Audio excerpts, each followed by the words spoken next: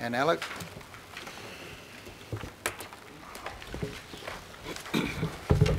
Now, just before you present, just be aware there are changes to some of the recommendations there. So there is a new set of recommendations put up by myself, and I know Councillor Simpson wanted second, so did Councillor Hulse, but someone got in first, Councillor Hulse. So just clarify, I put those recommendations through, and I asked to move it, but it's been moved and seconded. So can we just be clear on who's moving what? Well, we can put them as amendments if you want your name and. No, it's not about that, but it's about. So you know who's doing the so work. So Councillor Darby and others suggested the changes to A and B, and Councillor Simpson and myself are suggesting the addition of D. Responsible investment. John. Spend a lot. Okay, thank you. Through you, Chair. Just a bit of background to this portfolio.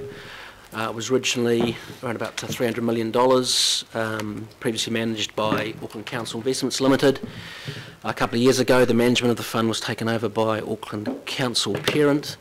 I should point out that it's managed in exactly the same way that it was managed by ACIL, and that Council has not added any additional funds to the diversified asset portfolio. What we have done is liquidate $100 million of the fund back in August of 2016, so the fund balance now sits at about $230 million. We have approval to invest another $100 million in 2017-18 financial year, which based on current market conditions reduced the fund back to about $130 million. Now we've been asked to have a look at the responsible investment policy, which we have done. We've engaged CAER out of Australia. What they've done is come back and given us what they believe to be best practice in this area, and they've come back with basically 4 things they believe we should exclude, being weapons, tobacco, fossil fuels and gambling. Now that's not to say that all funds in the world exclude these things. They don't, and obviously some funds exclude additional things as well. What they have simply have done have looked at what most policies exclude and asked us to consider that for adoption. I should point out that the way we manage this portfolio is we don't invest directly. So we engage with fund managers. The reality of the situation is that the more we exclude in this policy, the more difficult it is for council to find fund managers around the world who will actually meet our objectives.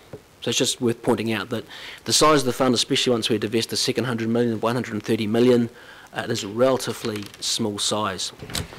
So the second recommendation here that we had originally was that we should review the long-term viability of the fund, especially in light of Council's current balance sheet constraints and the need to fund in new infrastructure.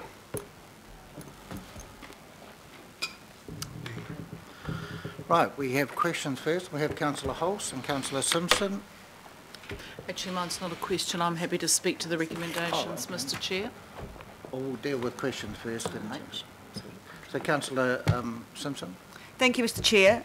Gentlemen, if you had the cash today, would it be invested in such as it has been now? Through you, Chair, if we had the cash today, we'd use it to pay down debt. Yeah. Exactly. Ross. Councillor Darby. Thank you. Just a few questions. So I placed the A and the B there in red as amended. Mr. Chair, I needed to go through the amendments that I'd propose, but I don't really want to go and list it in a motion. It just becomes a bit laborious and cumbersome. Yep. Can I look at, members, can I draw your attention, and then I'll get feedback from the staff, though I've discussed this with one staff member but not both that are presenting here today. So if we look at the Appendix 1, which is the policy, and then I'll go to Appendix 2, and they are related. So I'm proposing an amendment after the 4 bullet points, the next para, second line, we have the word restrict exposure. Which page, Councillor? It is page 35, Appendix 1, which is page 90 of the agenda.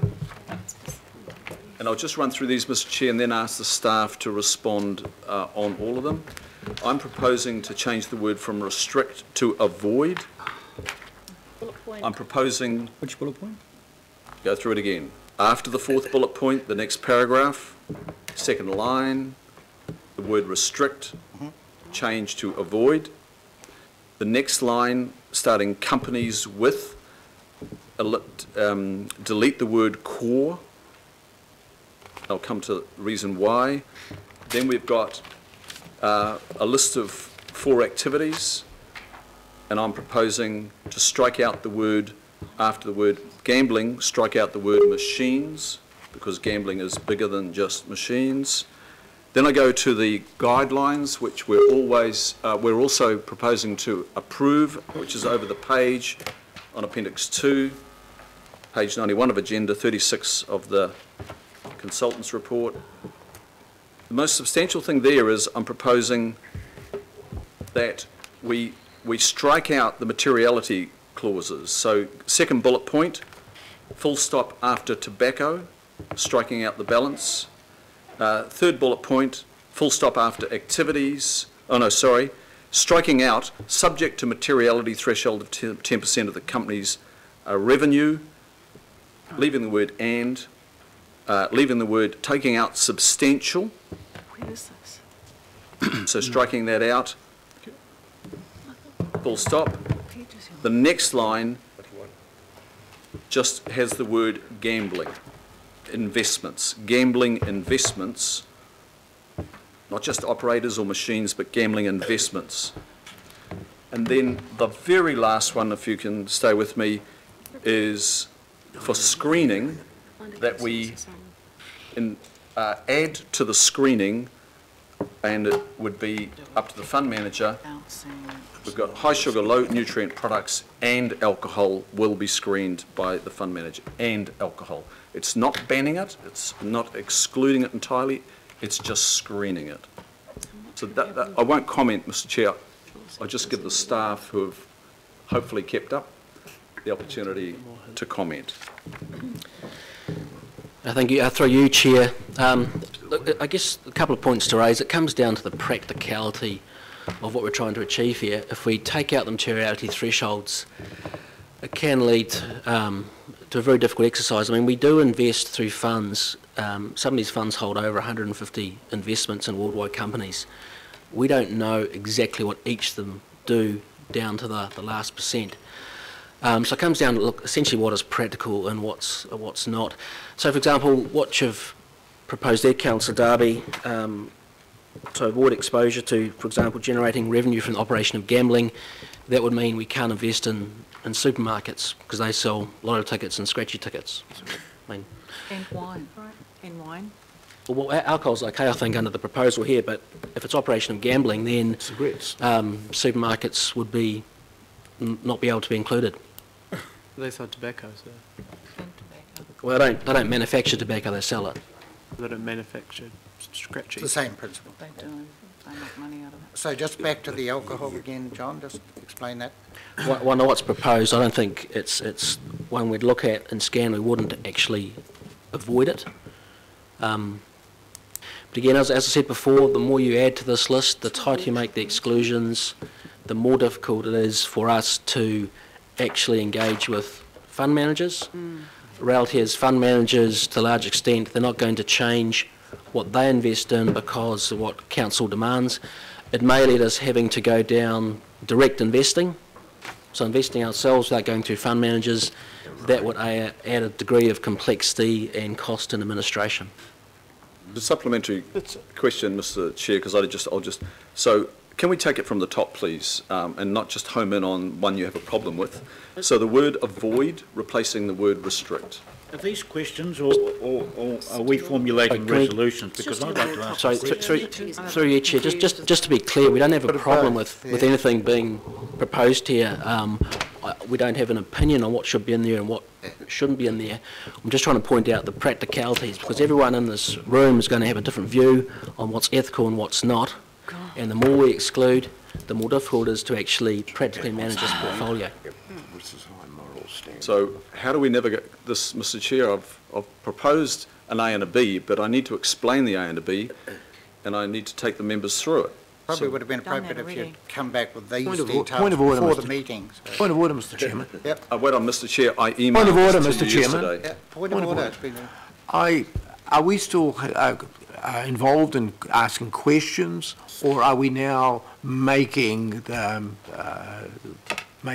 amendments and adding to the amendments? I think Councillor Darby has a point, but I think we need to clarify some questions from the officials first, and I'm afraid we're not doing that while he's engaged in this exercise.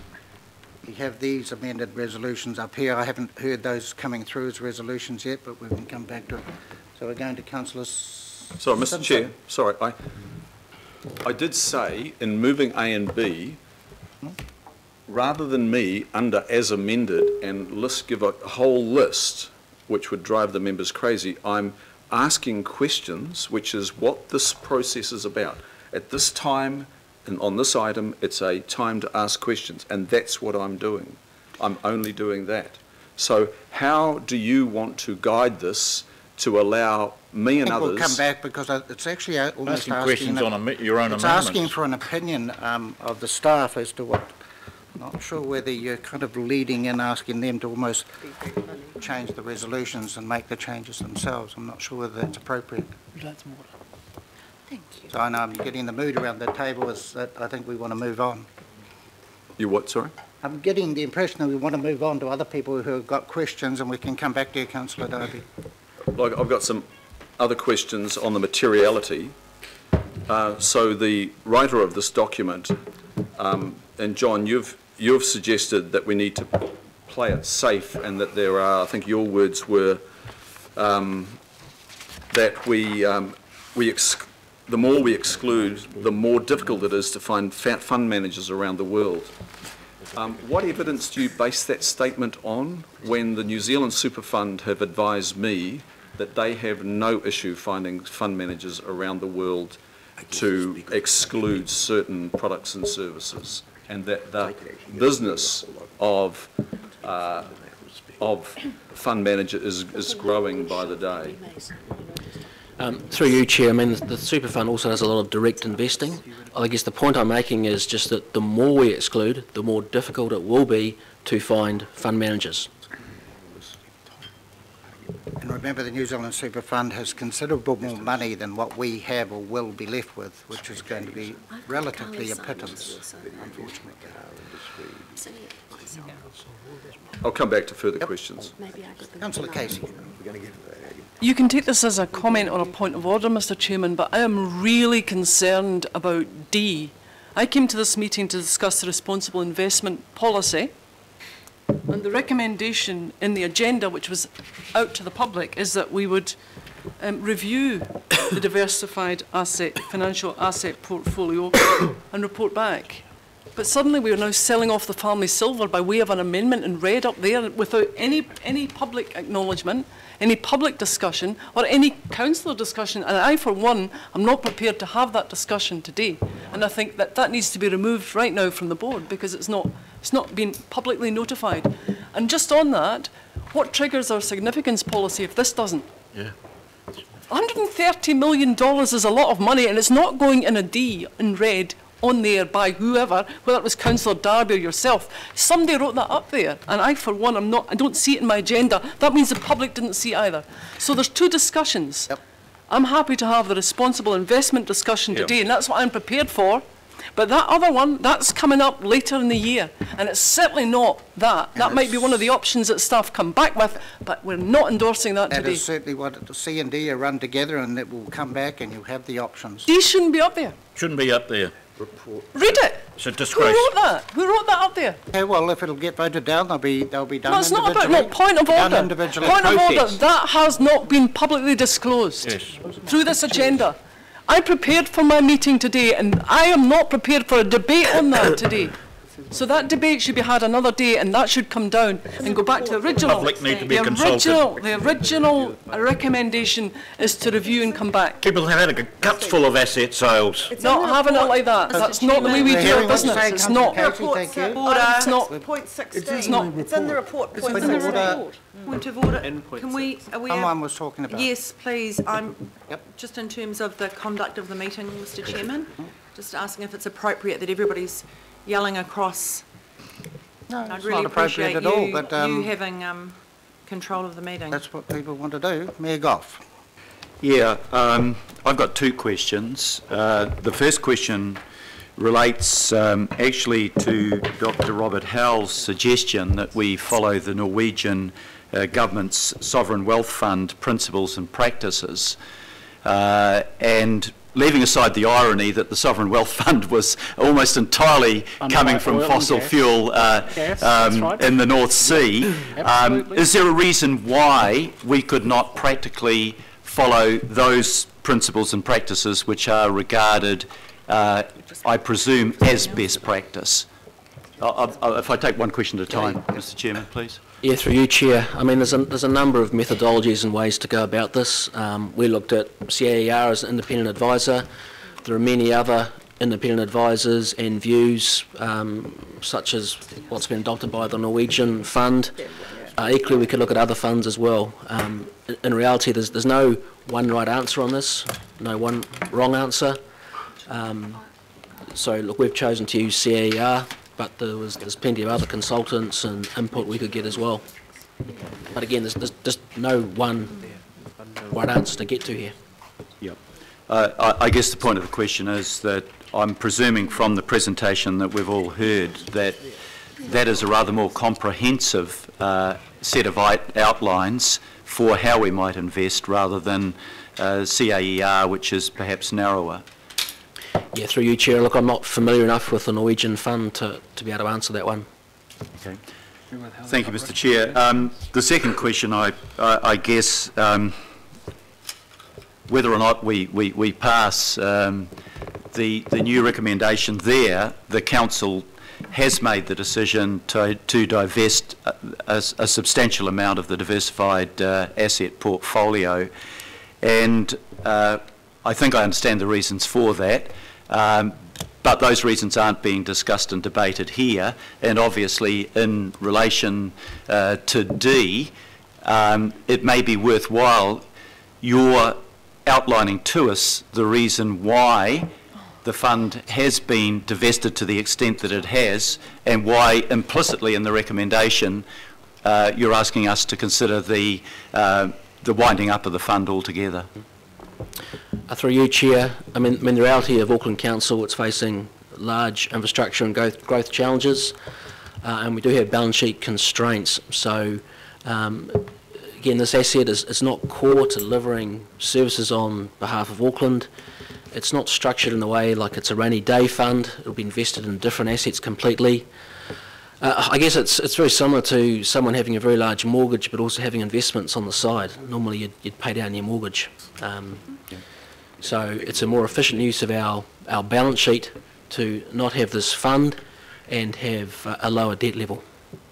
How does, if I can ask a supplementary to that, Mr. Chair, I mean, obviously we've got the problem of debt to revenue ratio. How does the divestment of this fund influence those considerations on either side, the debt and the revenue? Yeah. Through you, Chair, it does free up a small amount of balance sheet, the constraint, because obviously it does reduce debt, but it also would reduce revenue depending on the return of the fund. And if you're balancing out those considerations, which side does it come down on? Good question. Again, through you, Chair, look, I think it's a much more sensible approach just to limit our debt. The point is this is not a strategic holding. It's not something we need to be involved in to deliver council services. And there's no rationale or logic behind the size of the fund, whether it be 130 million, 330 million, or whatever figure. Thank you.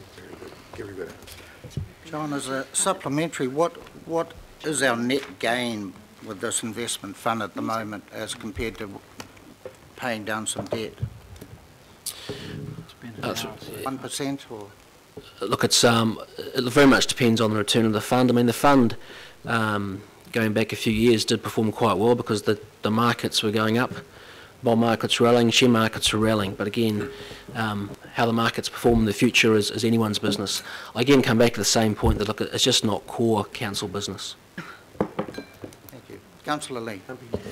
Yeah, I'm disappointed that the discussion has completely rambled right off course from responsible investment to essentially what is irresponsible divestment and spending.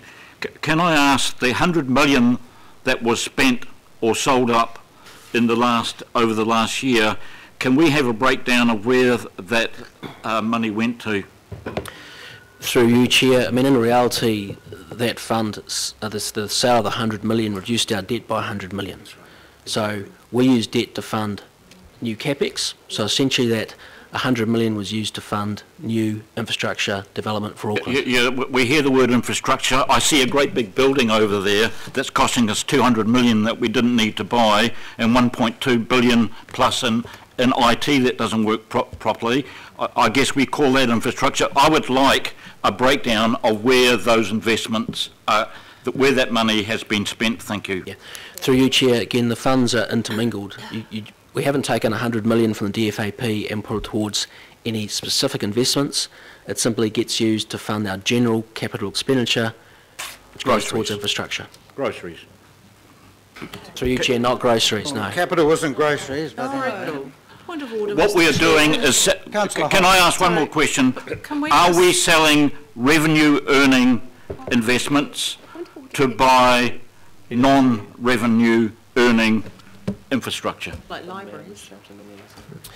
Through you, Chair, yes, the fund does return revenue in most years, or volatile as it may be. In reality, a lot of our infrastructure capital expenditure does not earn revenue. Yep, thank you. Well, then we should borrow more if that's your case, Mike. Councillor Hulse.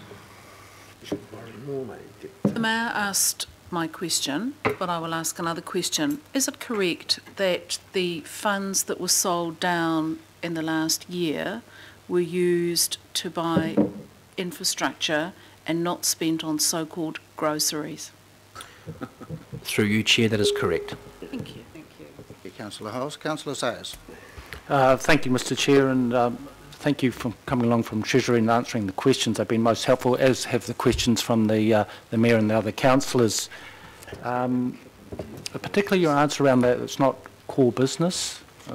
So, look, I just want to ask my question around paragraph 6 in the summary there, which just reads, given the reduced size of the diversified financial asset portfolio, officers recommend that a review of the viability of the fund be undertaken.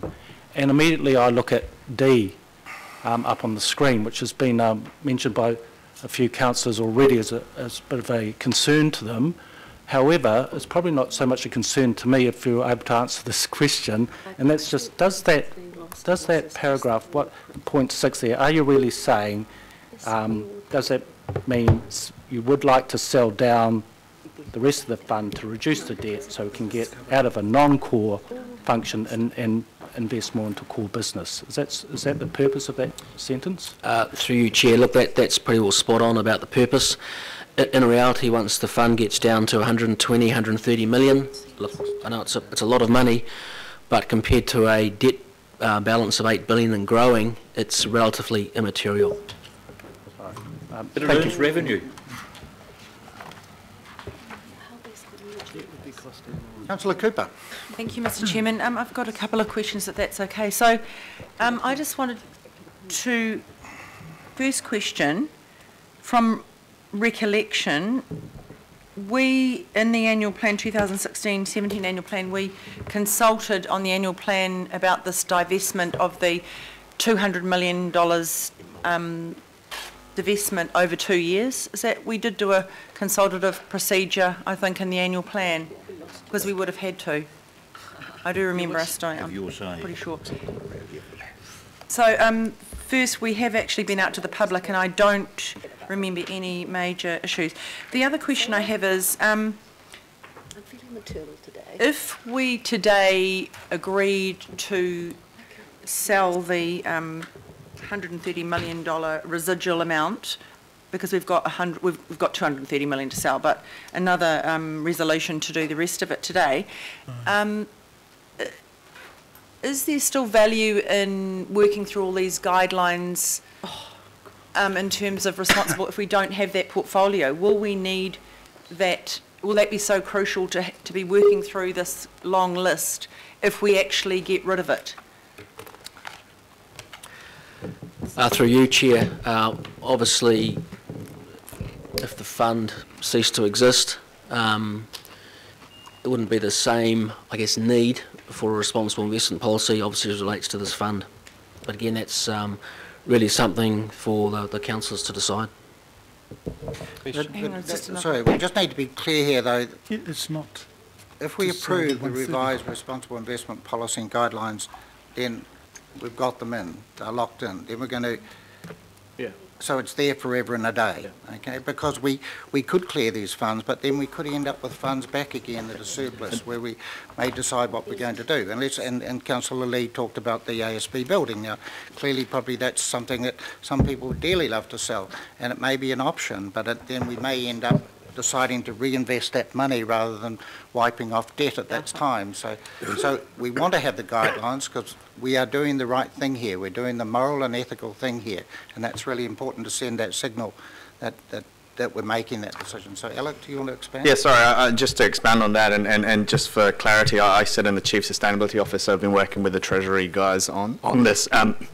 And exactly to your point, you know, in the future there may be funds that come in here, and this is really about mitigating long-term risk. And we heard some presentations earlier that whatever investments we decide to go in the future, we need a policy that allows us to do that.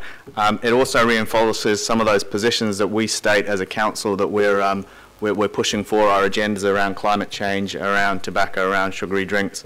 So it's really an important message to send to our residents that this is something that we take seriously. It's important to send a message to the businesses that look to invest in Auckland, the residents that may come here in the future. And it's really that element that we need to, I guess, consider when we're voting on this responsible investment policy. In terms of CCOs, so if we have, I don't know if they'd ever have any spare money, to be quite honest, but is this an expectation that this would stretch to the CCO's investment policies, or is it a council policy that wouldn't apply? The expectation would. Through you, Chair, I think the first point is that look, CCOs don't really have funds to invest, but it would be our expectation that it would make sense to have this as a group policy.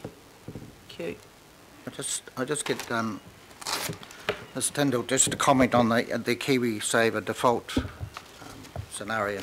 Thank you. Through the Chair, there was a point raised earlier about who was the default provider, which organisation is the default provider for Auckland Council's KiwiSaver scheme. That's both contributions that council makes and also contributions that employees make. I've checked with our people and capability area. They can advise that the default provider is Civic Financial Services Limited. I've asked them secondary question of which they're coming back to me with a response on as to their compliance with any of the issues that other default providers such as the New Zealand Super Fund or Westpac was another Westpac KiwiSaver fund found themselves on, so I can update you on that as soon as I have that information. Councillor Watson. Thank you, Mr. Chair.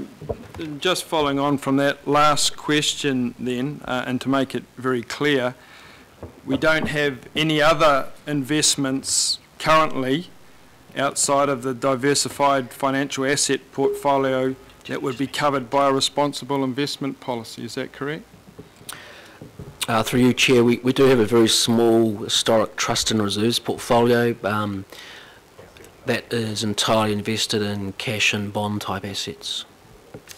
So it's a bit like a Monty Python type skit here, isn't it, where we're spending a lot of time purporting to take the moral high ground where our real intention is to get rid of the funds in their total, which renders a responsible investment policy almost redundant. So I just make that observation that mixing the two up like this kind of makes us look a bit ridiculous, if you ask me.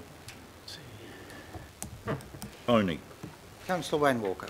Sure. The first question is really just the Mayor's question, but I'll ask it again. So the Mayor asked quite specifically around the history of our fund to date and how that has performed comparatively in a debt to revenue sense with how we would be performing otherwise.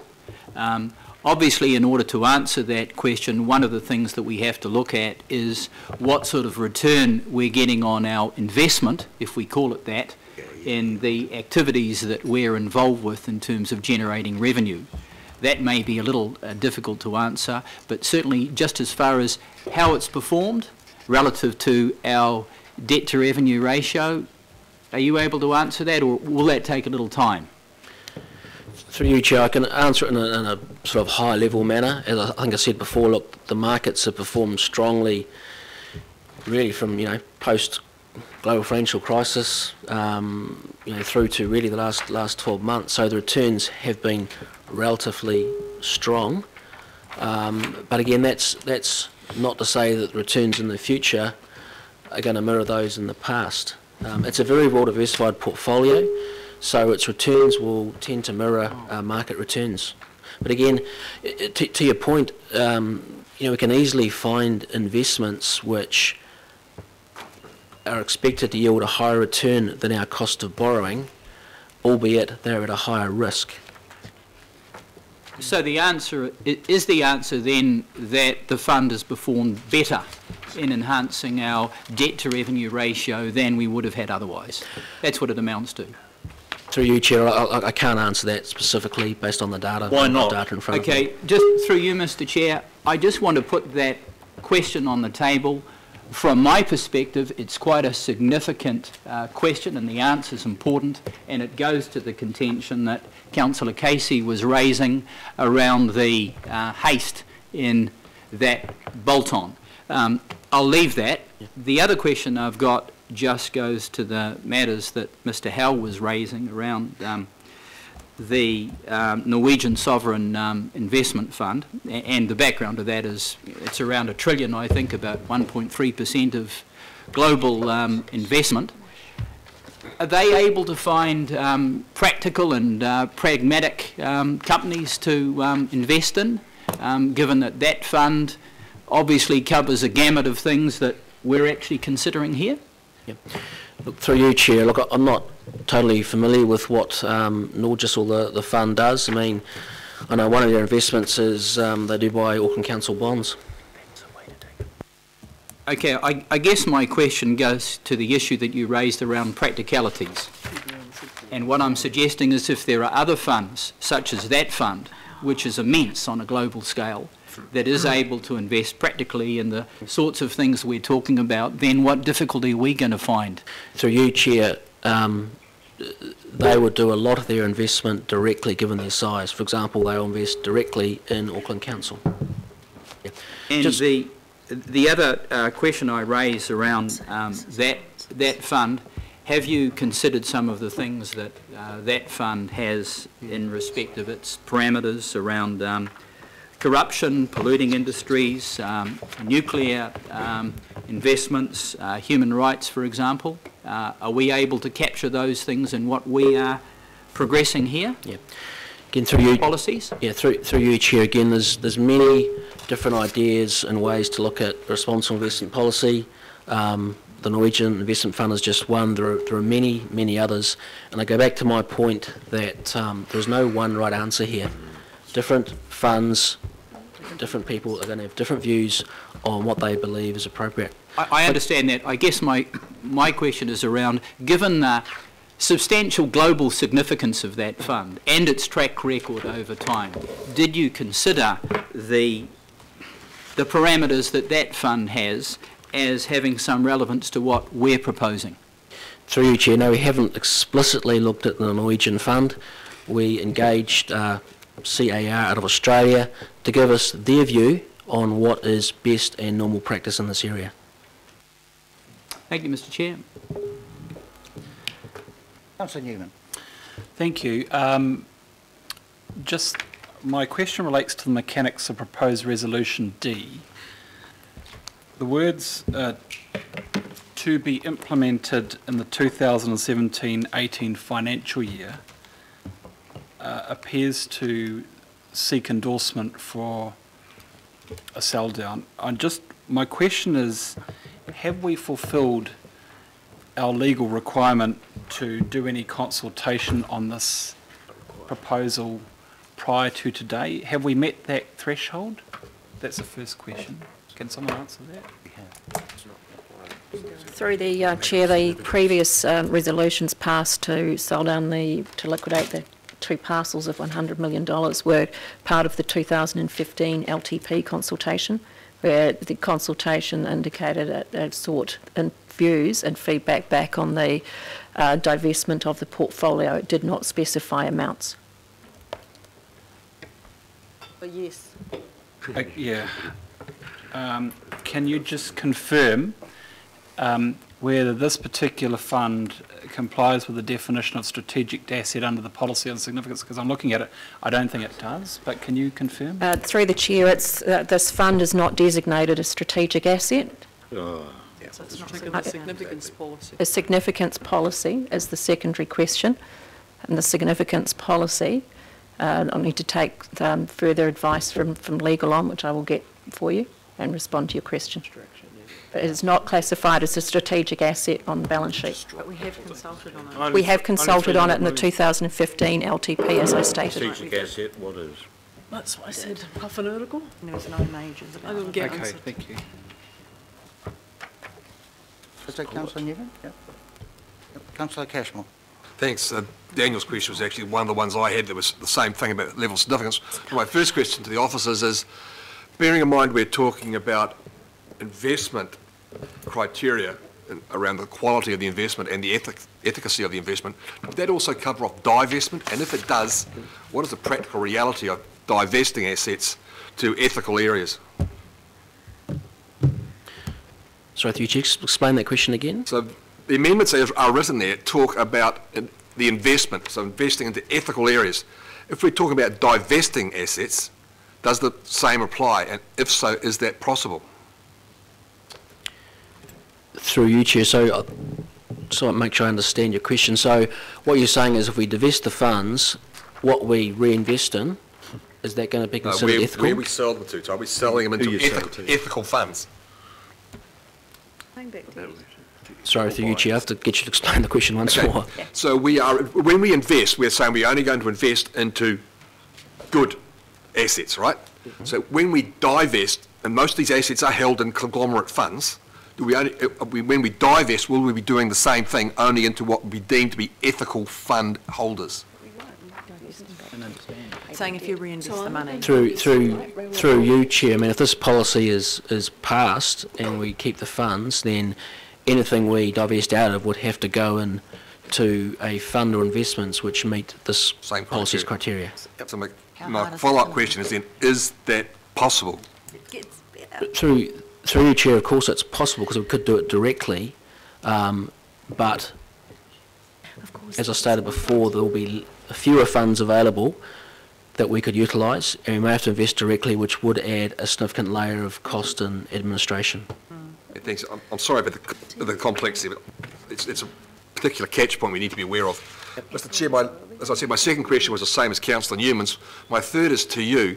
Given that item C up there says endorse a review of the long-term viability of the diversified asset portfolio, and D talks about requesting the Group Financial Officer report back on a strategy for a managed disposal, there's a fair degree of similarity there, and I'm just wondering if C could actually do the same sort of thing as D is requesting. Look, I'm happy to withdraw D because I believe it's covered by C as well. It's no problem with me. It's just a matter of a second that may not want to do that at the moment. I'd like to be able to talk to D first, Mr. Chair. We hear what you're saying. So, Councillor Darby, are you ready now? Because we obviously want to consider those amendments. Yeah, so look, policy there. So I've distributed that to all the members. I did have a question before we get into Yeah, I've got a question too. Sorry, I didn't see Councillor again. So actually, Councillor Casey's popped up again too. We'll come back to you, Councillor Darby. It's back to D, and if D stays, and I would like it to go, but if it stays, there are 45 pages here about the responsible investment policy. There is no page at all about this fund. As a councillor, I want to know about the fund, its history, its where it's going, where it's been, and there's no information. I do not make decisions like this. None at all. So I don't want to hear from another councillor about why that should stay in. I think you as chair should take it out and I'll be happy. And can we move on, because this should have been a good day to have a responsible investment policy. It's brilliant for Auckland Council and I'd like to talk to that. I don't want to talk about the diversified assets sell down today, because you haven't convinced me that we need to do it, because there's no piece of paper and the public haven't heard about it yet. Sorry, I'm looking at you, but it's through the chair. Please remove D and we'll get on with the meeting. I can see I've got Councillor Simpson wants to speak to that, so we've got Councillor Quacks first, though, then Councillor Simpson. And look, thank you for, it's been a really good debate, actually, an interesting debate, and I tend to agree with Councillor Watson that if this diversified financial assets portfolio was to go, then we wouldn't have these circular arguments about and the people moralising on things that, you know, are very difficult to get around. But, you know, in 2015, we did get a report from Cameron Partners about this diversified financial assets portfolio. Do you recall what their recommendations were on that? And whether it was a strategic asset of councils? Through you, Chair. Again, those reports both concluded that the portfolio was not a strategic asset for council, especially in light of our balance sheet constraints and infrastructure needs. Thank you. Thank you, John. Councillor Simpson. Thank you, Mr. Chair. In reading this paper, it does talk about, from the staff, that they recommend that there be a review of the whole portfolio anyway. It does say that we have agreed to sell down in quite significant chunks. I do actually understand where we have come to with regards to looking at investments that are the right sort of investments, and I do understand the recommendations presented by those in public forum, and to a great deal I support that. But in looking at the whole picture, I did ask myself, well, why have we even got this fund? It's been nicknamed a rainy day fund, and if we have a look around, it hasn't just been raining, it's been pouring. And we could be the old man snoring, but actually we should be brave and say we need to do something. We have this amount of money, we have the ability to use it to pay down some debt and to spend it on infrastructure which the city is so desperately in need of. If you don't do that, you are actually holding us back by hundreds of millions of dollars to deliver on what we want, Auckland's vision of putting money into infrastructure, which we are so far behind. It's a finance meeting. It's about using our money wisely. The staff are supporting what that recommendation is. Ladies and gentlemen, it's got to stay. We've got to be brave and do something and put our feet in the sand, put a line in the sand and say, right, this council will start investing some serious money in our infrastructure, pay down debt and get on with the job. If we do anything else, we're just delaying that process. You can't complain when we haven't got money to do stuff, when you are actually even suggesting that when money is available, we're not going to use it. Thank you. We're moving to a blending of questions and comments. So, Councillor Hills, you have flexibility.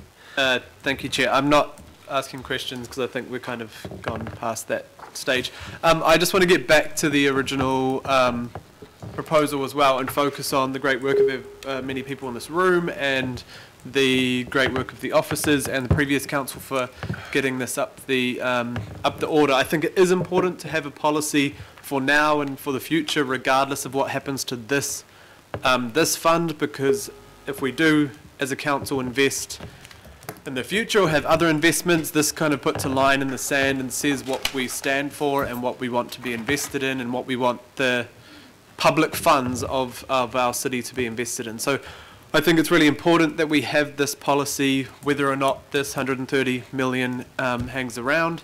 I think it's about the future and what we invest in. Climate change, and I keep mentioning in the workshops around the Auckland Plan refresh, climate change is one of our probably the biggest issue that we face as a city. I don't think it is a task too big to handle. I've only been here 6 months. If people have been around and find it difficult, then so be it. But I think we are doing great things as a council, but we can do a lot more in general. This is one small piece of the pie of what we stand for and what we think we should be investing in. So if it's about fossil fuels, of course, you know, we should be moving away from that completely because we are trying to flip it the other way. If we're getting better public transport, we are, 50% increase in public transport journeys since Auckland Council came around. We're nearly 90 million this year. That's great. We're getting more cycleways. We are trying to get things like light rail happening in our city, and that's because we want people to be using public transport and address climate change issues, address the issues for our environment, and this is one of those things. So thank you for all involved, and I think whether or not we sell down and use the money to pay off debt and invest in infrastructure is a separate issue. We need to be proud of the policy and the direction for our council and what we stand for and what we invest money in. So thank you.